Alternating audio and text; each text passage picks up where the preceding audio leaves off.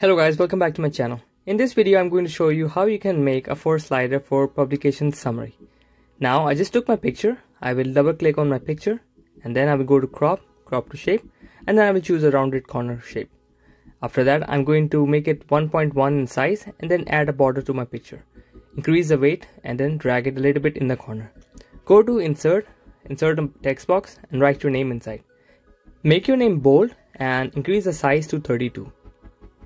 Now, after increasing your size, change the color of the font. Drag the font next to the picture and put it there. Now press Ctrl Shift and drag it down and paste it like this. Now add your designation here, reduce the font to 12 and then click on bold again to unbold it, and then copy this text again and Ctrl Shift and drag it down. Similarly, Ctrl Shift, drag it one more time and copy it down. Now add your department here, it can be anything, so you can write your own departments here.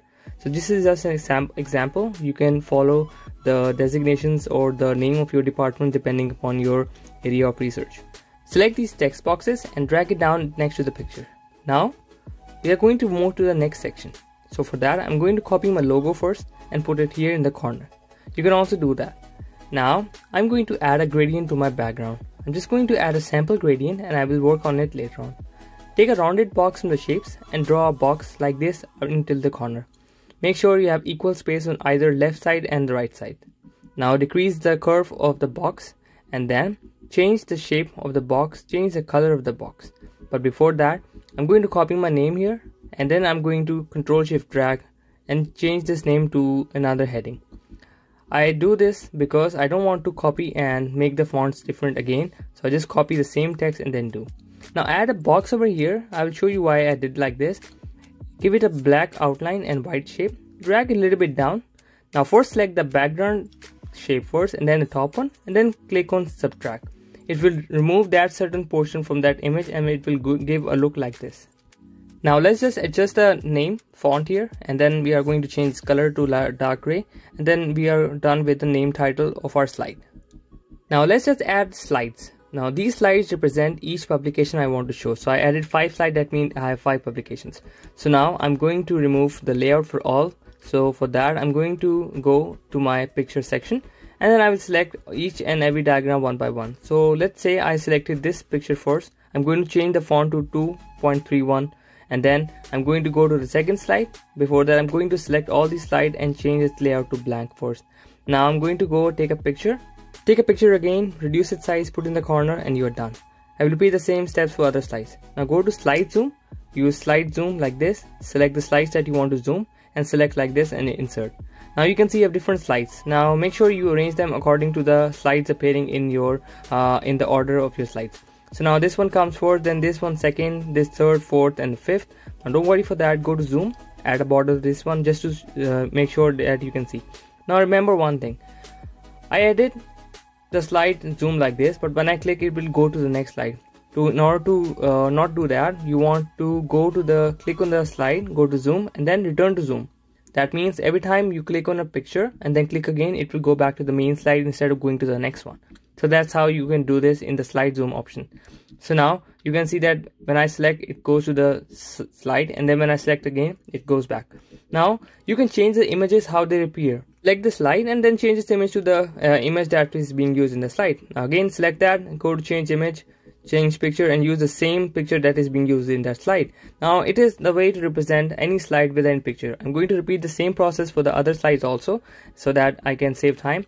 Like you can see that I'm just clicking on that, go to change picture and use the picture that is being shown in that slide. So I'm actually using journal covers just to make it look more better. So now I'm going to arrange them. So before that I'm going to add one small rounded box behind this journal cover page and then I will bring the journal cover page to the front. But before that I'm going to manage its size to 4 and 2 point something. You can see the size in the video.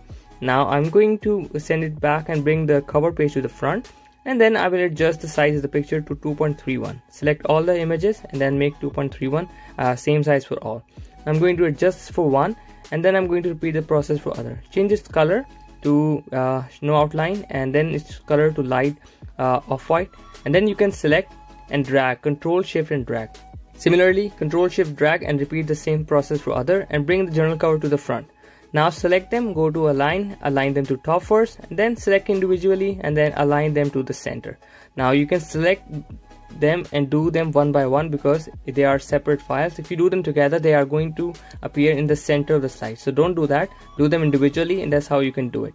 Now most of the things for this part is done. Now we are going to work on the text part. Now just copy, Control Shift and drag the text from the top and make new sections. It depends upon you what kind of sections you want. For example, in this case, I want my citation score to appear. Like it says that number of citations for this publication in this journal. For example, let's say it's 5. I'm going to make a generic font for this one, style for this one, and then I'm going to do the same one for the others by just Control Shift and dragging to other. Now I want to show these for other slides, so Control Shift and click and drag, Control Shift and drag. I already copied some samples, so I'm going to paste it here.